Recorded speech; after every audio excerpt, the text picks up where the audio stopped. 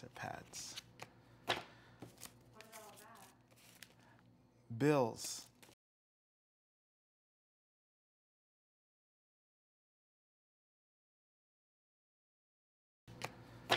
It's like before you turn around, there's like another pile.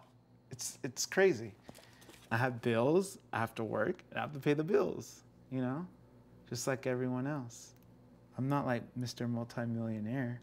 I've heard from other people that the perception is that a lot of the Jackson kids are snobby and just don't really care, and they just don't work and don't have any drive. And that couldn't be further from the truth. Did you add a refrigerator to your list? Yes, I did. We need a new dishwasher too. And a microwave. So and if we're gonna do that, then we might as well get the oven and the stovetop too to match. I'm probably looking at like maybe like $15,000 worth of repairs for everything.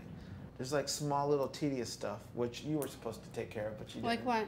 Like the broken window upstairs. How am I supposed to take care of that? Because I told you to go call the glass people and have them come out and do an estimate and fix it. Did you call the glass people? No. Okay. What is your point? So I'll do that. Great. It's frustrating because I feel I have so much responsibilities financially, and I'm not getting help from Bree, and I'm not getting help from my brothers either, because my source of income is music, and with 3T not doing anything for so many years, it's affected me.